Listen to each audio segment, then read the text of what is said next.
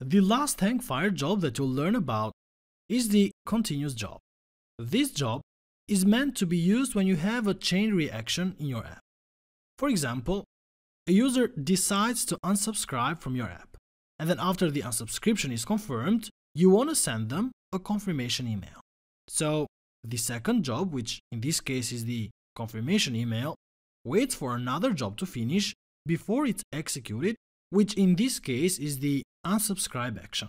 Let's go to Visual Studio and see this in action. In here, I'm going to copy the discount API endpoint because this API endpoint is kind of similar. So I'll just paste it in here and change the discount to confirm. Now we have a job ID, so let us change the text in here to unsubscribe. So this is the action that happens. And for this job, we have a job ID. So now we are going to create another job, which is going to be executed when we have a job ID. So when this one is executed, we are going to execute the second one, and that's going to happen after 30 seconds. So for that, in here, let us write BackgroundJob dot ContiueJobWith, then pass as a parameter the job ID, or let us name this job ID parent job ID. So I'll just copy this value, paste it in here, and then pass as a second parameter another job that we want to process. So I'll just write in here console.writeLine, you were unsubscribed. We can also change the text in here to, so I'll just copy this console.writeLine, paste it in here. You asked to be unsubscribed. So this is meant for our app, and the other one is meant to send an email confirmation to the user. Let us scroll down in here. I'll just change the text in here to confirmation job created. And we can remove the $sign in here since we don't need it. So let us save the changes. Let us run the app. So here we have the dashboard, and we see that we have a recurring job, and this job has already been running for quite some time. Let's go to jobs, and here we see that we have 15 jobs. Here we have all of them. Let's go to the recurring job, select it, and delete the job. Okay, and the job is deleted. Now let us go to Postman. In here, I'll change the database updated to confirm and click the send button.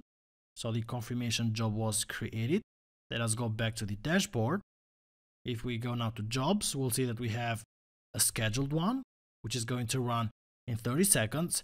And we have an awaiting one, which is the second job, because this job in here now waits for the other one to execute. And if you click 18, you'll see that this job is waiting for the parent 17 to be executed. If you click 17, you'll see that this job is scheduled.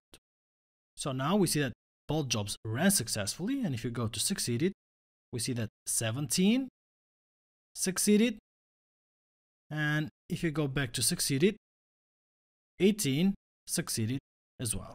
And this job waited for job 17 to be processed successfully. Now, we mentioned that Hangfire is a persistent service, and the reason for that was because it was saving the data in a persistent storage. And when we started this course, we used the startup.cs file to configure the SQL server, but we never checked the database. So let us go and check the database that was automatically created by Firebase.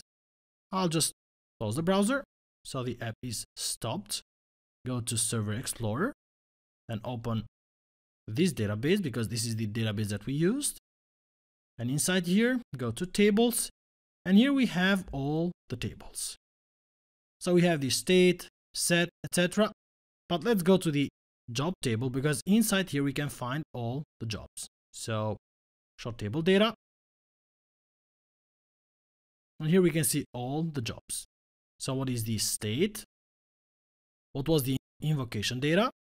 And here you can see all the details, like we used the Hangfire controller, we didn't pass any arguments, etc. And here we can see the arguments. So that is just the arguments in the method that got executed. So for example, we just executed the you asked to unsubscribe and you were unsubscribed. So we have a typo in here, but that's not important. When it was created and when it does expire. You can also see in here other tables like job queue, and we don't have any jobs in queue right now, so that table will be just an empty table. And this is how Hangfire keeps track of all the background processes.